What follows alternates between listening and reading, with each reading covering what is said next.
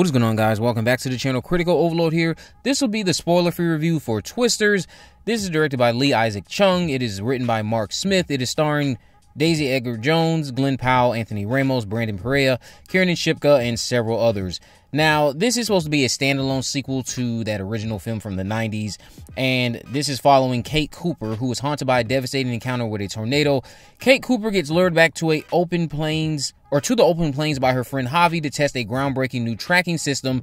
She soon crosses paths with Tyler Owens, a charming but reckless social media superstar who thrives on posting his storm-chasing adventures.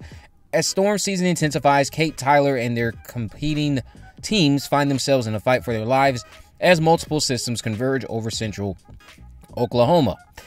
So, Twisters. I've been seeing all this talk about this being the Top Gun Maverick of the year.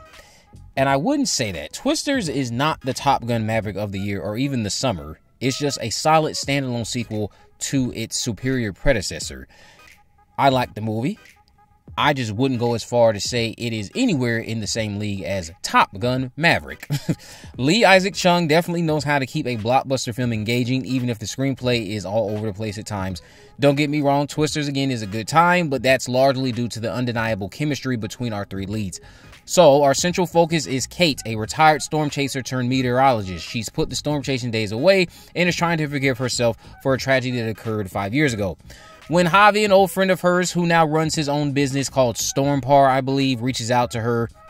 Anyway, Javi wants Kate to come home to Oklahoma so they can make a difference together and give back to the community by testing some new equipment in the hopes that it can help people be better prepared for these storms. Then there's Tyler Owens, a YouTuber who appears quite full of himself, a self-proclaimed tornado wrangler who isn't what he appears to be. In fact, one of the best aspects of this screenplay is how it examines who is really in it for the wrong reasons when it comes to this storm chasing, whose motives are for selfish gains and to genuinely make a difference in the community.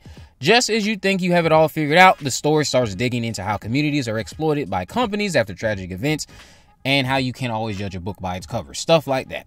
Those themes and aspects of the screenplay I thought were conveyed very well through the performances and just from the events that were unfolding on my screen. I truly do have to commend this aspect because when it came down to the characters, their journeys took a while to be something I could root for. I sympathize with Kate's guilt, but the screenplay favors the carnage over its characters, and the problem is it makes the thrilling sequences with the Twisters underwhelming at times, even if there are some cool set pieces in the mix, like the very final act during a movie theater travesty.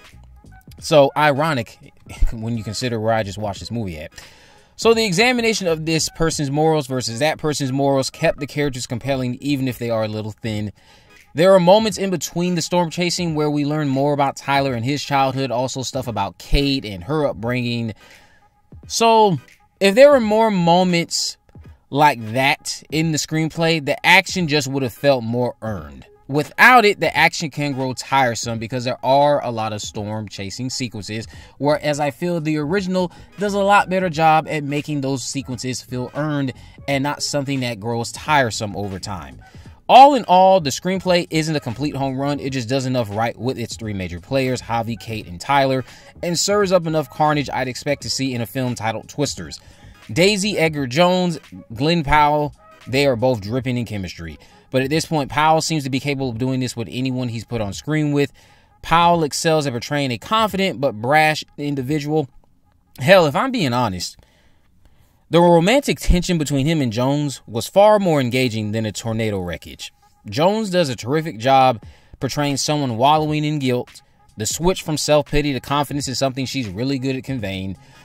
They just were amazing together. And there's a lot of teasing when it comes to that romantic tension that just made the performances and made the characters a lot more engaging, again, considering how thin I found them to be.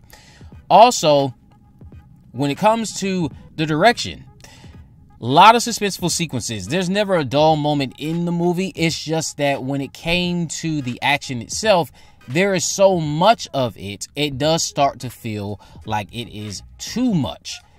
And it doesn't feel earned because of the fact that, again, the story is favoring the carnage over the characters and the development. Certain aspects can feel underdeveloped, which is what was making the carnage start to feel like a one-trick pony at times. Granted, all the sequences were suspenseful. The suspense was just slowly but surely little by little leaving each return. It was like diminishing return after diminishing return. Granted, once we started learning more about the characters, the sequence in the third act, that was the most I was invested in somebody making it out alive or possibly not making it out alive. Before that, it was just carnage on my screen. And while it's a visual spectacle and the camera work is all good, you got to do more with your characters to get me to invest in the carnage that's on my screen. I will also say that at times the CGI, the tornadoes, they weren't always that convincing.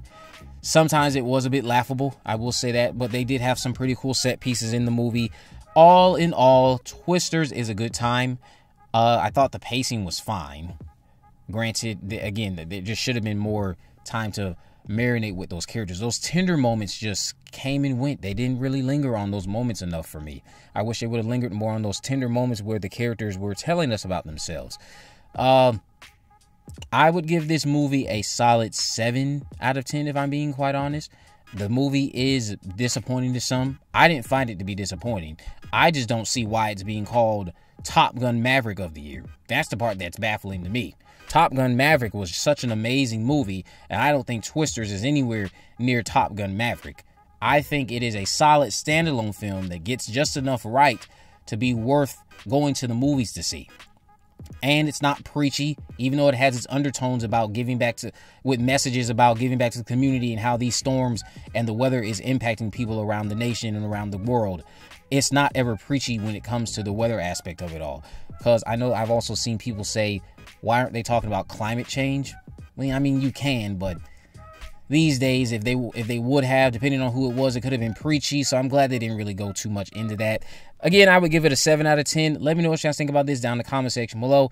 If you haven't already, of course, make sure you go ahead and subscribe. Turn on post notifications so you never miss a video.